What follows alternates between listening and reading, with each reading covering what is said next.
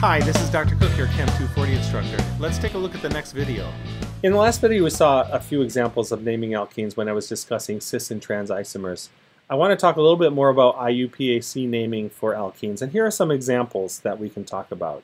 So when we name alkenes, what we do is we take the ANE ending of an alkane for the longest hydrocarbon chain that we have and replace that with ENE to indicate the presence of a double bond. So in this case, if we have the molecule shown on the top, this is a 6-carbon chain, 1, 2, 3, 4, 5, 6. So this is a hexene molecule. Now traditionally we have to put the number for where the double bond starts in the chain, numbering from the side that is closest to an end. In this case we number 1 from the left side.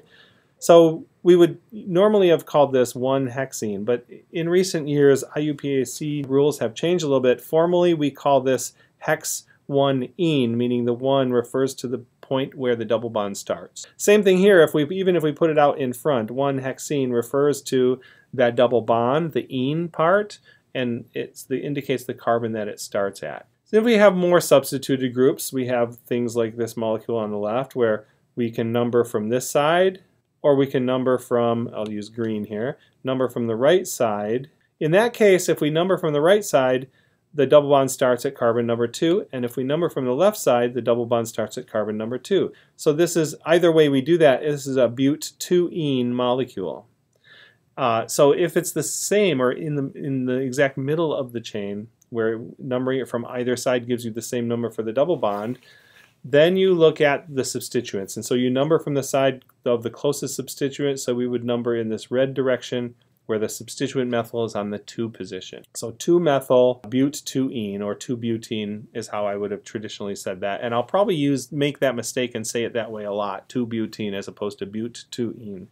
Always double bonds get priority over other substituents when naming molecules in terms of numbering. So you always number an alkene, or an alkyne for that matter, from the side of the chain closest to the end, regardless of where there's other substituents. So the double bond gets precedence, and that's kind of indicated here because ene, or the double bond functionality, is actually part of the parent name, not as a substituent in front. So it's part of the parent name, it gets priority. That's sort of a general rule of thumb that seems to always hold true in many cases. Okay, when we have more than one double bond in a molecule, we have to number the positions of their starting points for both of them, and we use a prefix of the ene to indicate how many there are. So in the case of 2 double bonds, you can see we have the diene prefix.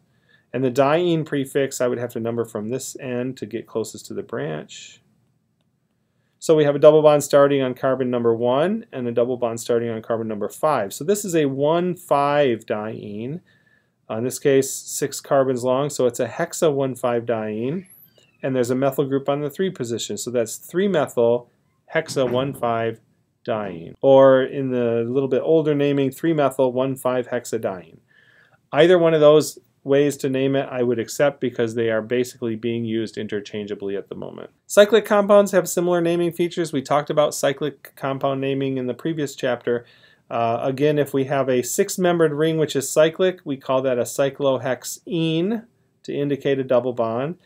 And then we have to start numbering from a double bond as being number 1. And again, there are 2 ways we could do it. We could start numbering from this red direction, 1, 2, 3, 4, 5, 6, or we could start numbering from the other carbon, the green direction, 1. But in this case, the number 2 carbon can't be closer to the chlorine. It has to go towards the other end of the double bond. 1, 2, 3, 4, 5, 6. So you can see the double bond is implied on 1. Notice there's no hex 1-ene here, and that's because with only 1 double bond in a ring, the double bond always has to start at a carbon 1, so it's implied. Now we number in the direction from a starting of a double bond where the number 2 carbon is the other end of a double bond, and you can see if we start in this green direction, the substituent is at carbon 5, whereas if we start from the red direction, the chlorine substituent is at carbon 4, so that's the lower number. So this is 4-chloro-cyclohexene. I do want to point out some common names that occur with some of the double bond compounds, and we've used a few of these in class already. So the IUPAC name for the simplest of the alkenes, ethene, is shown here. Ethene is CH2 double bonded to CH2. There's a common name for this which we call ethylene, and you've probably heard of polyethylene, the plastic, and that's a common name for ethene. So it's a polymer of ethene, what polyethylene is. Or polypropylene stems from this propylene molecule, which is propene, but sometimes commonly called propylene. The 4-carbon group is sometimes referred to as isobutylene for some obvious reasons. There's 4 carbons, and remember, isobutane looks like this. An isomer of butane is a common name, and if there's a double bond, it's isobutylene. But the IUPAC name would be 2-methylpropene. And again, since the double bond can only start at carbon number 1, no matter where it is, because it's only 3 carbons, that 1 is implied here. Now, we do have common names also for referring to double bond groups that are attached as a substituent on a larger molecule. By the way, this little squiggly line means that there's something else attached, some larger molecule attached, and this is the bond that attaches to that. So we're just looking at this portion of the molecule when we're looking at describing these things. So when you have a double bond attached to a larger group as a substituent, this is sometimes referred to as a vinyl group.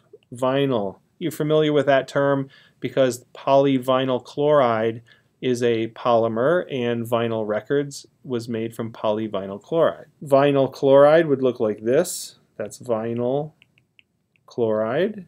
So you see where that common naming kind of stems from. If there's an addition of another sp3 hybridized carbon between the double bond carbon and the substituent that it's attached to, this 3-carbon group we refer to as an allyl group.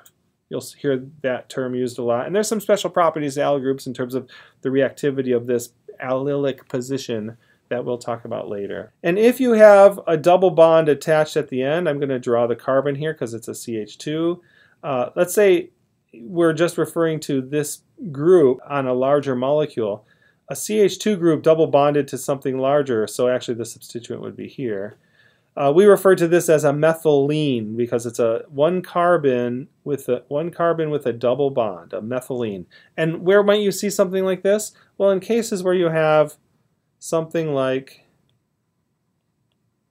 this, where you have a larger ring, so this is a cyclopentane, the double bond is not in the ring, and you want to refer to this group hanging off. We refer to this as a methylene cyclopentane in a common naming system. So you might hear this word methylene, and it simply stands for a CH2 double bonded to something else.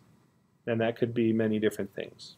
Well, these are the actual formal steps when you think about alkene and alkyne naming. So what you want to do is find the longest chain that contains all the double or triple bonds if possible. So those do take priority over anything else. The double bonds and or triple bonds should be in the same chain. We want to then number the chain from the end nearest the multiple bond. Regardless of where any other substituent is, that's the first criteria. Multiple bonds have priority over any other alkyl substituents or halide substituents. The one exception is alcohols, because an alcohol is part of the parent name. Again, like ene is part of the parent name. When we talk about alcohols, those are also part of the parent name. And we'll talk about that in later chapters. Then we name the molecule using ene at the end instead of ane. And if we have alkynes, that's yne instead of ane. And we can name the molecule based on those. So here's some examples of alkynes. Alkynes and alkenes have equal priority, so whichever one of them happens to be closest to the end, that's where you use your numbering system from.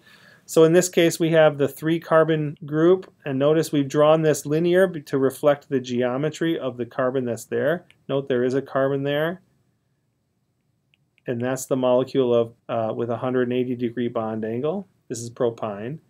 So it's the 3-carbon group with an alkyne. The simplest of them is ethyne. That's the IUPAC name. However, this is the common molecule acetylene. You've heard of acetylene torches. Acetylene, this is what's burned because it burns very hot. So acetylene is a common name for ethyne. When your chain is long enough to be able to have different isomers for the position of the triple bond, then again we have to use numbers. So in this case, here's but 1-ine, and in this case, Here's but2-ine. When you have more than one type of group, a diine, triine, if you have more than one alkyne, or if you have more than one double bond, it's diene, triene, etc. If you have both in the same molecule, then it becomes an ene-ine molecule. So in this case, we have an 8-carbon chain where the double bond starts at carbon 1, and in this direction, the triple bond starts at carbon 6. So this is an oct 1-ene 6-ine, and that's how we name those molecules. In the next video, I'm going to talk about some ambiguities in our stereochemistry naming system when we use cis and trans, and talk about another naming system that we use to indicate stereochemistry of double bonds.